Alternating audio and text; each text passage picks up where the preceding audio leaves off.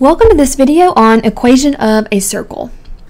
The equation of a circle is used to graph a circle on the coordinate plane. So here's your equation. So let's talk about what these different variables mean in our equation. So first is the h and the k, and if you put those together as an ordered pair, they represent the center of the circle.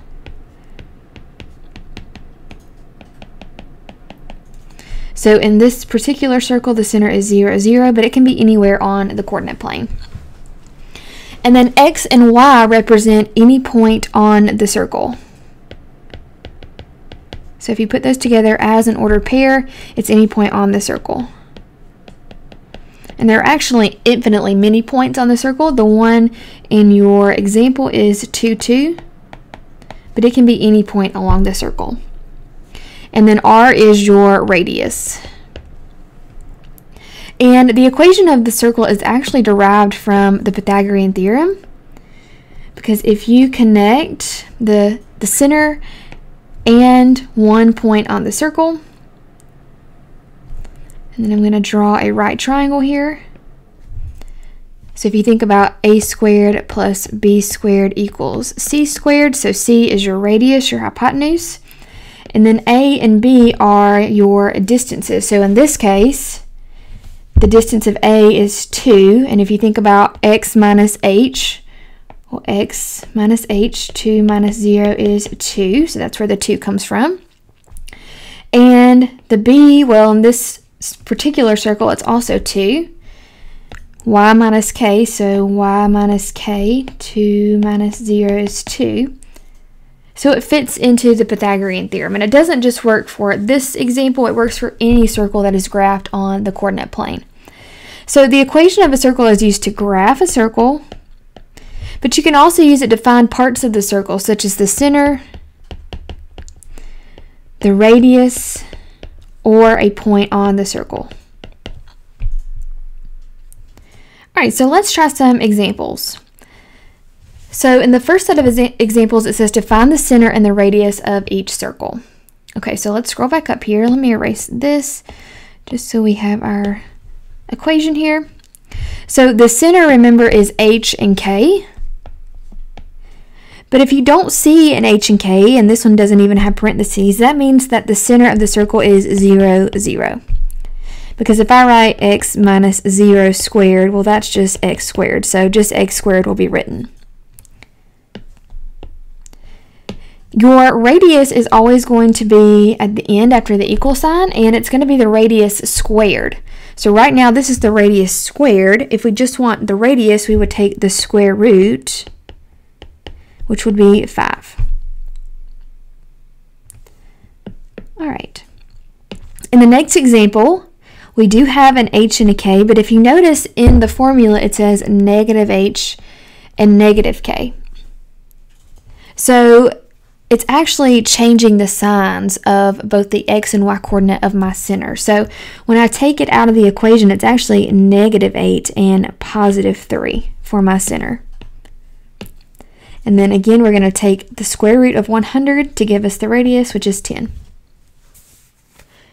All right, and then in number 3, my center would be, let's see, I'm going to change that sign to positive 4. Here I don't have a number, so it's going to be positive 4, 0. And then the square root of 1 means my radius is 1. Pause the video and try 4, 5, and 6 by yourself. All right, so let's see how you did. Number 4, you should have gotten positive 5, negative 1 with a radius of 12. Number 5, 0, negative 2. And then this is not a perfect square, so you can just round to the tens place, 4.2. And then number 6, 0, 0 with a radius of 4. All right, in the next set of examples, we are going to write the equation of a circle with a given center and radius. So remember, the center is my h and my k. My radius is, of course, r. So I'm going to substitute those into my formula up here. Let's make it bigger so we can see it all at one time. All right, so x minus h, so x minus 0. And then plus y minus k, so y minus 0, and notice there's squares on the outside of the parentheses, equals r squared, so 4 squared. Now, you want to simplify here, so remember I said x minus 0 squared. Well, if you subtract 0 from x, it's still just x. So we can write this as just x squared. Same thing for y minus 0 squared, that's simply y squared. And then 4 squared is 16. All right, so let's try number 2. So this is h, k, and r. So again, I'm going to show the formula up here. So x minus 2 squared, I'm just substituting in 2 right here, plus y minus negative 3 squared equals 15 squared. All right, so we can simplify a little bit here. We can't do anything with x minus 2 squared. That's as simplified as it will go.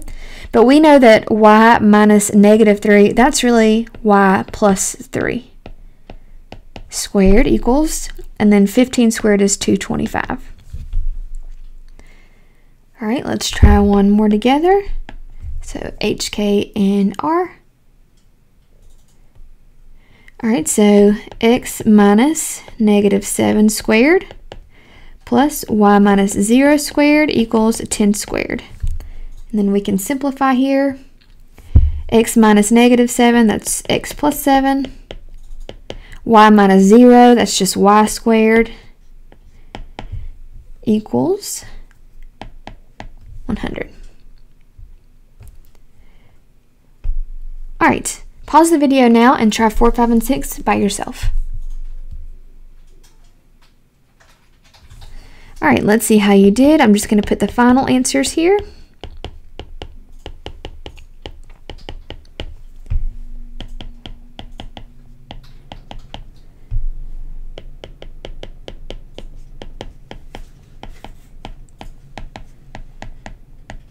All right, check your answers.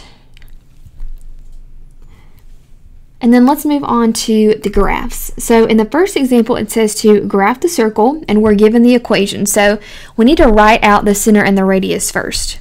So my center would be positive 1, positive 1. My radius would be 3. Okay, so I'm going to graph my center 1, 1. And then remember the radius is just the distance from the center out. So I'm going to count right 3, put a point, up 3 from my center, left 3, and down 3, and just the best I can. That was ugly. Let me try again. Draw a circle. There we go. Doesn't have to be perfect. It's just a sketch. All right, and then in the last example, we are given a graph, and we need to work backwards and write the equation. So let's write the center point first. It's negative 1, 0. And then my radius is 2.